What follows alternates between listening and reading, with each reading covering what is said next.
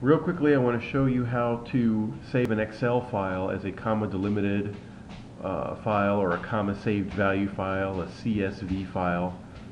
Real simple. Here's a text file. I've entered some data in column A and in column B. Go to the happy button, choose Save As.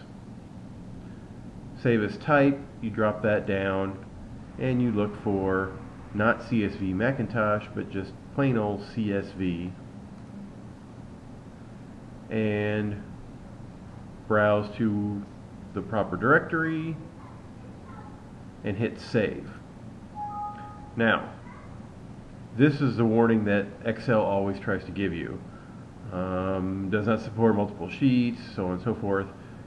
A CSV can only have one sheet, so whatever sheet you're looking at, that's what will be saved to the CSV, and that's what Excel is trying to warn you about. It's fine, just hit OK.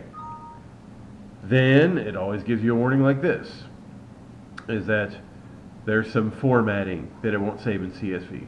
Well, we don't need any formatting, we just want a simple text file. So again, hit yes, and you saved it. Now, here's the final trick. When you're done, so I just saved it, I haven't changed a thing, now I'm going to close it, and Excel will give me a warning. Do you want to save changes you made?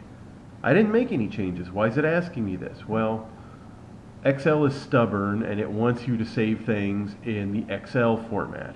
And so we just saved it as a CSV format, but it really is wanting us to change this to an Excel. Forget it. We don't want to do that. We saved it as a CSV. We haven't changed it. We're happy. Just say no, and we're done.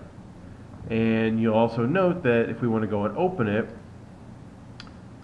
we go back to the directory and you'll see that the file is not here, but we just saved it. Why is it not here? Well, it's looking for Excel files.